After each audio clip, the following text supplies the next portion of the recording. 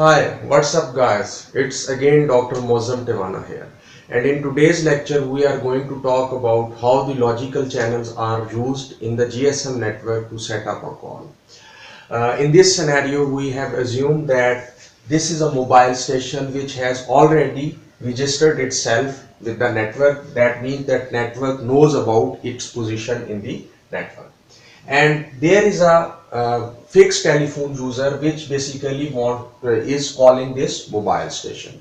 Now when this fixed telephone user calls this mobile station by dialing its number, this call is basically routed from PSTN to the MSC. Now MSC has to inform this mobile station about the incoming call, and this mobile station, while it is registered to the network, is constantly listening to the PCH channel which is transmitted from the base station. So this MSC instructs this BTS to inform this mobile on the paging channel or PCH channel about an incoming call, and this mobile station will then use the RACH channel or the random access channel in the uplink to respond or to acknowledge that it has received the paging request from the MSC.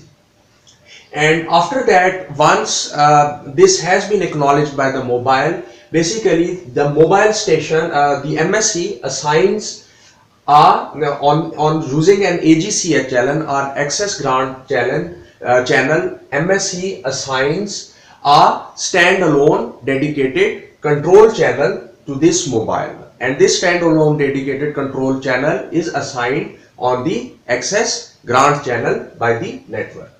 And once this standalone dedicated control channel has been assigned, basically mobile responds that or it okays or acknowledges this assignment of the SDCCH channel. And as we know that this SDCCH channel is a bidirectional channel, that it exists simultaneously on the uplink and the downlink. So in the uplink, basically mobile station acknowledges the assignment of SDCCH channel on the same SDCCH channel.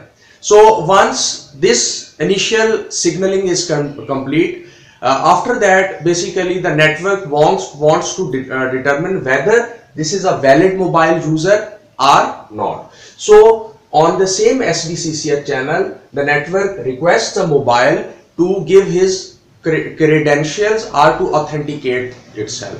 What is authentication procedure? We will come to it in some later lecture. So once mobile station receives this authentication request on the SDCCH, a standalone dedicated control channel, then it will respond on the same SDCCH with its authentication parameters. And once this mobile station has been authenticated, then the network will ask this mobile on the SDCCH channel to cipher its communication with the base station. And similarly, mobile station will MSC will also instruct the base station to start ciphering its communication with the mobile station.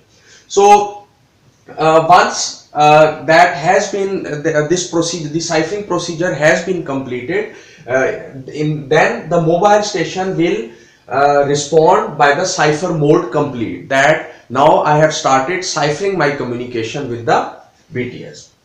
So after that, now when the authentication and the ciphering is complete, then the next step is the setup of the call. So the networks basically sends a setup message using the same SDCCH channel to the mobile station that everything is okay. Now we can proceed with the setup of the call, and this mobile station will then confirm the setup of this call in the uplink or the call confirmed message.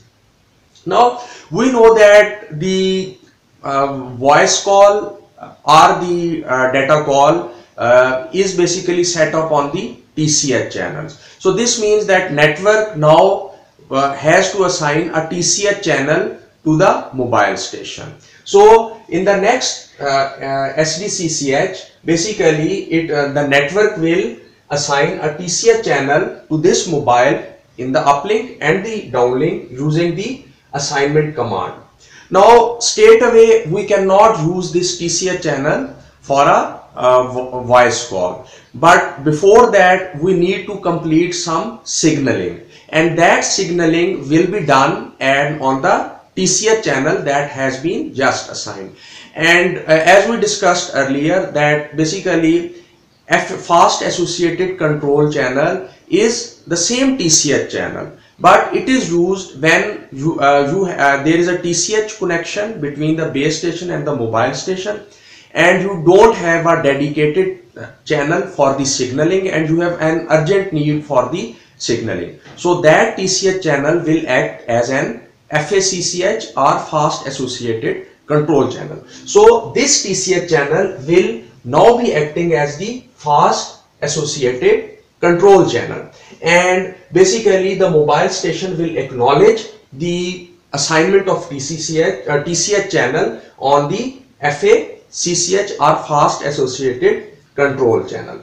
And once this assignment is complete, then mobile station will send an alert message to the MSC, and this would mean that this user which has dialed this mobile station will start hearing the dial tone. This means that everything is okay, and the person or the mobile station that this user of this fixed telephony network is dialing is hearing the ringtone.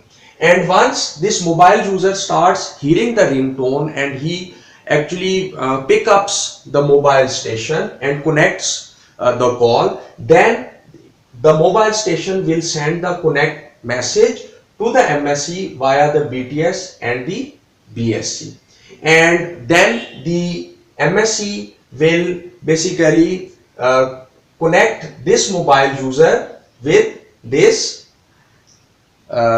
fixed line user, means the end-to-end voice connection or the data voice connection in this case will be complete, and then it will acknowledge the mobile station about the successful setup of the call. And once this message has been conveyed to the mobile station, after that the regular call which will be carried on the TCH channel, the voice call in this case, will be started.